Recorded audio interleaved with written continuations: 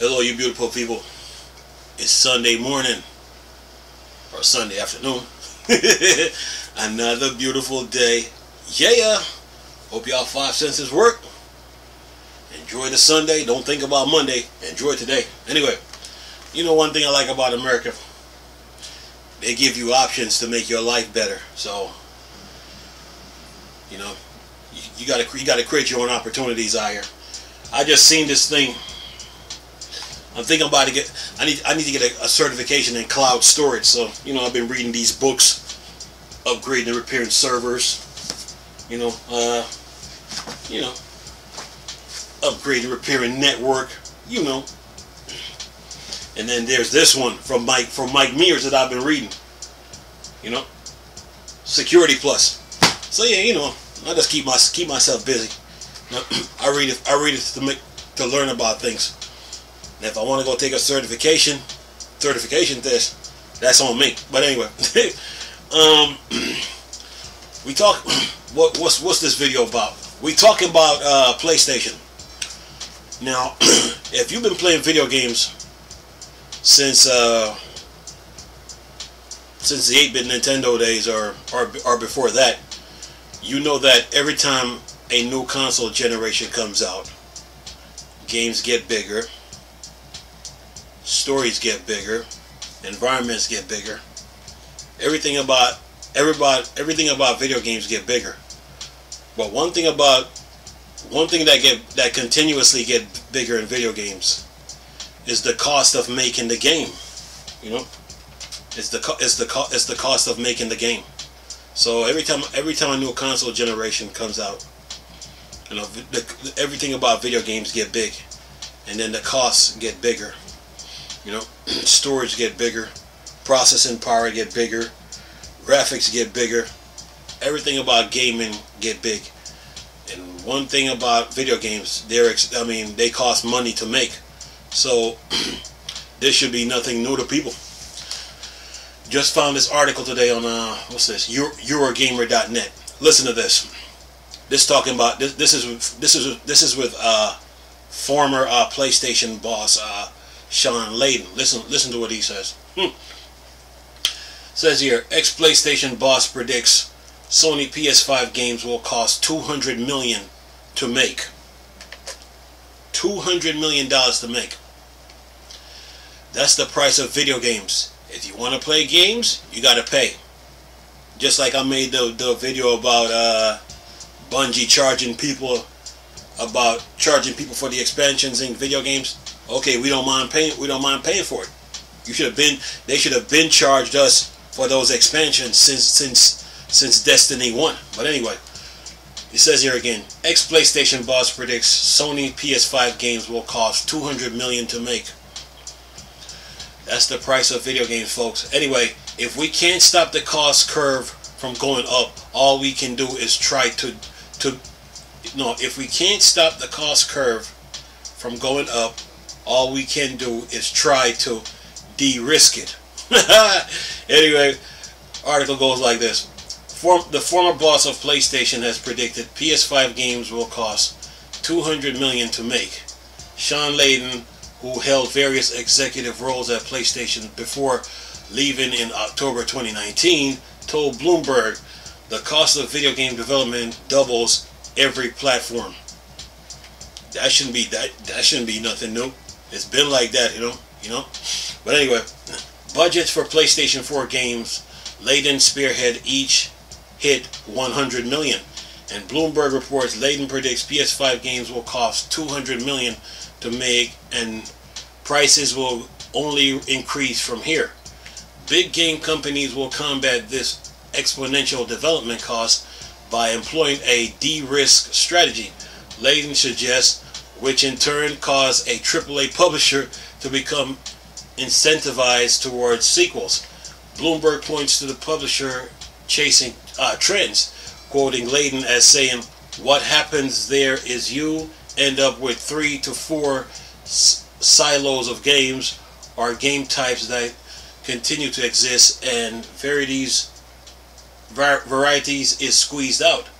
Sony is working on a raft of big budget sequel for PS5, although most are cross-gen titles that also have PS4 version. Titles includes Gorilla Horizon Forbidden West, Polygon's Gran Turismo 7, and the next God of War from Sony Santa Monica. And it says here, meanwhile, oh, by the way, it has a video of has a trailer in this article. I'm going to leave a link in the description box.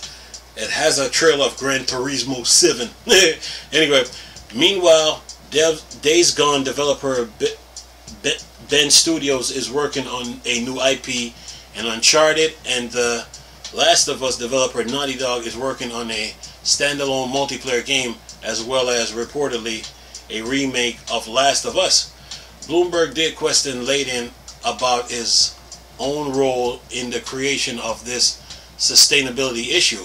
While at PlayStation, after all, the former exec was chairman of Sony Interactive Entertainment Worldwide Studios up to late 2019, before which PlayStation had released a number of eye-catching PS4 exclusives, such as Uncharted 4, Horizon Zero Dawn, God of War, Days Gone, and of course Marvel Spider-Man.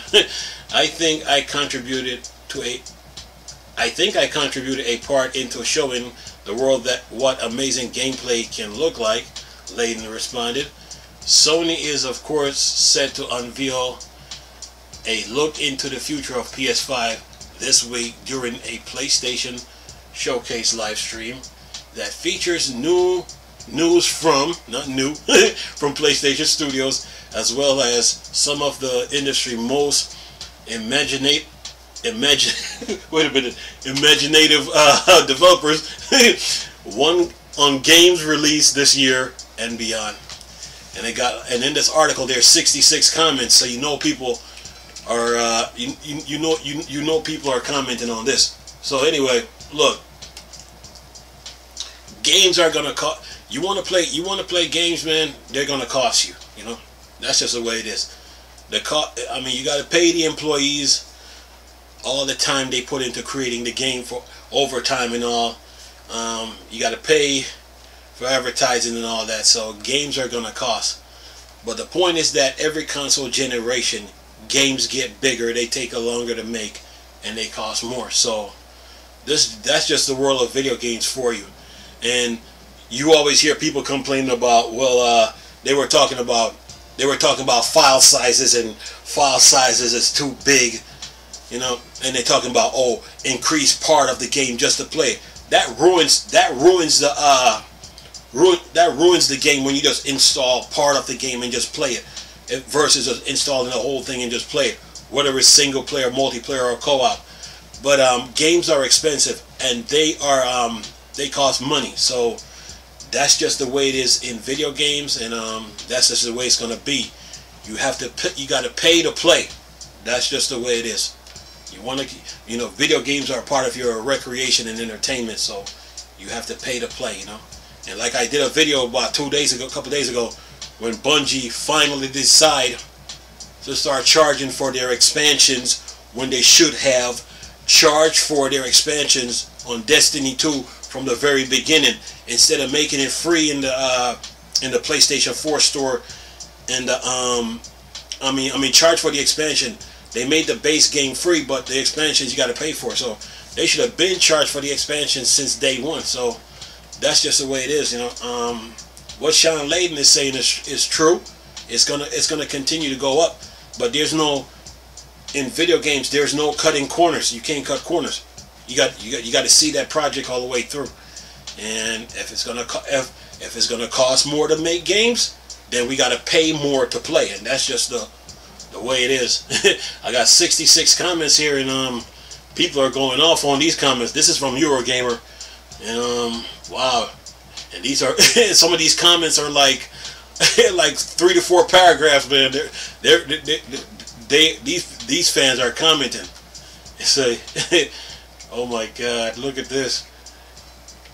Yeah, there's some serious comments in here, man. They say one person said the reason why I disagree with this is that big AAA games are one of the main things that distinguishes consoles and PC games from mobile games. It's similar to how big budget blockbuster cinema distinguishes itself from streaming video contents. The console industry needs big AAA hits to stay viable in the mobile and streaming market. Look, it doesn't matter what platform you're on, whether you're on mobile, whether you're on your laptop, whether you're on desktop or a PC. It doesn't matter what market you're in. The point is, video games are going to cost money to make, period. And there's no loopholes and shortcuts. Like I was telling you when I was making my Wii U videos, that there's no loopholes and shortcuts in video games. You know, you just have to make a powerful console to run video games.